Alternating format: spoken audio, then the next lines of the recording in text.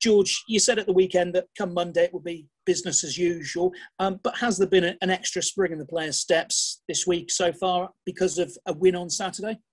Yeah, I mean, obviously, boys feel better when they win, absolutely. But I think we've had a pragmatic approach to it, like I said we would. We've come back in and, everyone obviously would have had a brighter weekend, but we just got on to focusing on what we could have done better, which there was plenty of, and getting ready to prepare to play to Wasps.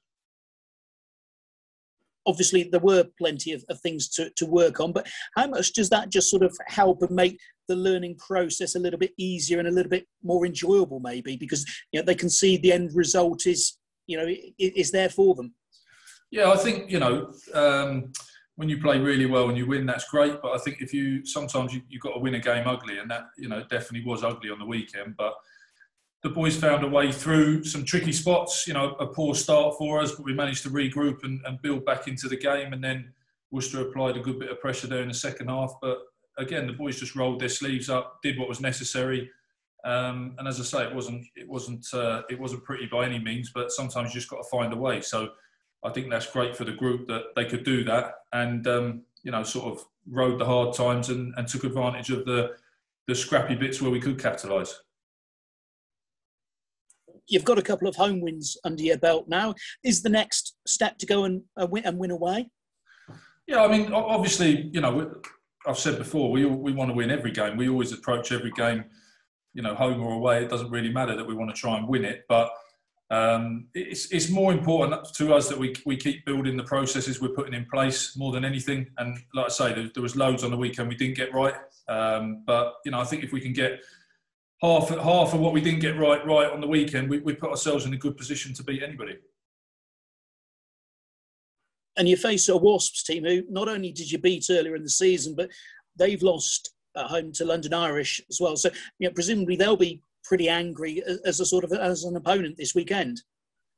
Yeah, I mean, Wasps have had sort of varied form throughout the league, but they're a quality side. They were in the final, at the end of last season, and they played some great rugby. So they're more than capable of doing that. We know exactly what it's like to fall the wrong side of some games where it would have been very different, a couple of moments in the game and you'd win. So I don't think the fact that they've lost a few games recently really bears too much with us. I think we've got full respect for them and we've done our homework. And like I say, we've got so much we can improve as a group that really the focus is on us as it has been the last few weeks.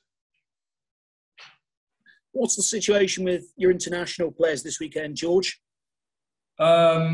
Well, Johnny's not available, obviously, because of the England ruling, but the other lads will be available for selection, yeah. And looking at the impact that they made against Bristol, how good is it to have them back and to sort of hope that they can give you another boost going into this?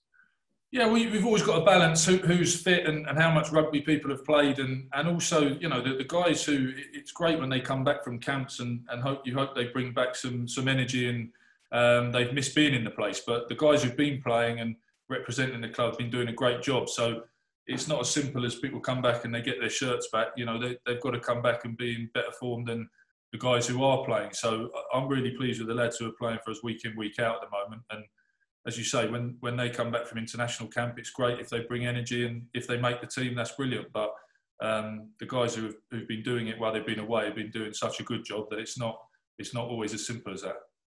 And you talk about players playing week in, week out at the moment. It has been that because, you look at your injury list, 14 players, that's virtually a full side out injured. So I guess just to have those extra options must be good as well. Yeah, it is. I mean, we've fulfilled every fixture this year, and with that, comes more bangs than maybe other teams have suffered and that sort of thing. So, it's one of those things. We've worked through numerous different injuries and fitness issues and things like that this year, and we'll continue to do that. But that's the sport at the end of the day. It's a rough game, and players will come in, on and off that injury list, and you just hope there's more off than on. Club did quite a lot of business, or announced quite a lot of business last week in terms of new contracts. How important is that retention process as an ongoing thing? Because obviously, talks going on behind the scenes all the time. Yeah, absolutely. We've said we're trying to build a squad, and there's some good young players here that are getting some exposure now, and it's important that we don't want to be doing what we've done for the last period, where I think we said last week, you know, that you could name a pretty good 15 who have left Gloucester in recent years and are still of a good age profile and that sort of thing. So I don't think, you know, we don't want to go down the route that we develop these players and they go off somewhere else. We want them to love being here. We want them to buy into what we're trying to achieve and give back to them and make them the best players we can. So it's great when lads decide this is where they want to spend the next few years, and hopefully that will continue on into the future. And the likes of Jamal Ford-Robinson and Geordie Reid, are they of a right age where, if you like, their best years are still yet to come, but they've got a decent amount of experience at the moment? Yeah, I think so. You've got to have a balance in the squad, obviously, of, you know, it's great getting the young guys out there, and obviously we've got to focus on that and we'll continue to do that. But yeah, you do need your experienced players, and you do need a certain age profile. You just get some miles on the clock and a bit of street smarts and all that. And I think Jamal and Geordie fit the bill for that. They've been around the block, you know, they've played at a few different clubs, and like I say, they're streetwise and they want to stay here, which is great.